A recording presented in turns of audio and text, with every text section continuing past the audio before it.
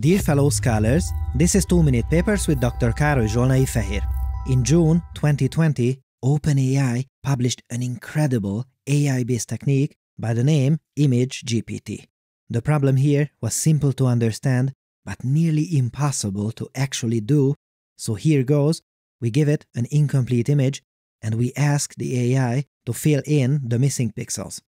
That is, of course, an immensely difficult task, because these images may depict any part of the world around us. It would have to know a great deal about our world to be able to continue the images. So, how well did it do? Let's have a look. This is undoubtedly a cat. But look, see that white part that is just starting? The interesting part has been sneakily cut out of the image. What could that be? A piece of paper? Something else? Now, let's leave the dirty work to the machine and ask it to finish it. Oh yeah, that makes sense. Now, even better, let's have a look at this water droplet example too.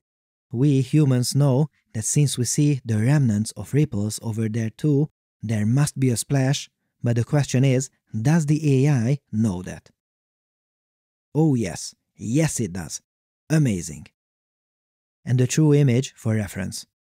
But, wait a second, if Image GPT could understand that this is a splash and finish the image like this, then here is an absolutely insane idea.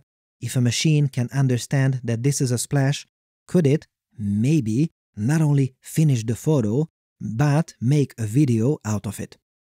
Yes, that is indeed an absolutely insane idea. We like those around here. So, what do you think? Is this a reasonable question, or is this still science fiction? Well, let's have a look at what this new learning-based method does when looking at such an image. It would do something very similar to what we would do: look at the image, estimate the direction of the motion, recognize that these ripples should probably travel outwards, and based on the fact that we've seen many splashes in our lives, if we had the artistic skill, we could surely fill in something similar. So, can the machine do it too? And now, hold on to your papers, because this technique does exactly that. Whoa! Please meet Eulerian Motion Synthesis. And it not only works amazingly well, but look at the output video, it even loops perfectly. Yum yum yum. I love it. And it works mostly on fluid and smoke. I like that. I like that a lot because fluids and smoke have difficult but predictable motion. That is an excellent combination for us, especially given that you see plenty of those simulations on this channel, so if you are a long-time fellow scholar, you already have a keen eye for them. Here are a few example images paired with the synthesized motion fields. These define the trajectory of each pixel, or in other words, regions that the AI thinks should be animated and how it thinks should be animated. Now, it gets better. I have found 3 things that I did not expect to work, but was pleasantly surprised that they did. 1. Reflections kind of work. 2. Fire kind of works. And now, if you have been holding on to your paper so far, now squeeze that paper, because here comes the best one. 3. My beard works too.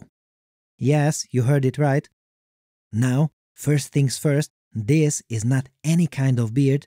This is an algorithmic beard that was made by an AI, and now it is animated as if it were a piece of fluid using a different AI. Of course, this is not supposed to be a correct result, just a happy accident, but in any case, this sounds like something straight out of a science fiction movie. I also like how this has a nice Obi-Wan Kenobi quality to it. Loving it. Thank you very much to my friend Oliver Wong and the authors for being so kind and generating these results only for us. That is a huge honor. Thank you. This previous work is from 2019 and creates high-quality motion, but has a limited understanding of the scene itself.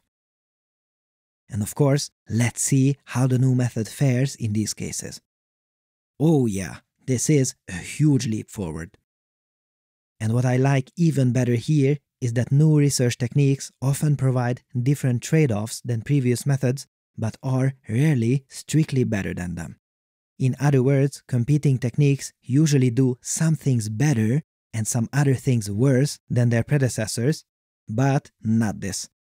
Look, this is so much better across the board. That is such a rare sight. Amazing. Now, of course, not even this technique is perfect. For example, this part of the image should have been animated, but remains stationary. Also, even though it did well with reflections, refraction is a tougher nut to crack. Finally, thin geometry also still remains a challenge. But this was one paper that made the impossible possible, and just think about what we will be able to do 2 more papers down the line. My goodness, what a time to be alive! This episode has been supported by Weights and Biases. In this post, they show you how to use their tool to get a neural network to generate captions for your images using an attention model. During my PhD studies, I trained a ton of neural networks which were used in our experiments. However, over time, there was just too much data in our repositories, and what I am looking for is not data, but insight. And that's exactly how Weights and Biases helps you by organizing your experiments. It is used by more than 200 companies and research institutions, including OpenAI, Toyota Research, GitHub, and more. And get this, Weights and Biases is free for all individuals, academics, and open source projects. Make sure to visit them through wnb.com/papers or just click the link in the video description and you can get a free demo today. Our thanks to Weights and Biases for their long-standing support and for helping us make better videos for you. Thanks for watching and for your generous support, and I'll see you next time.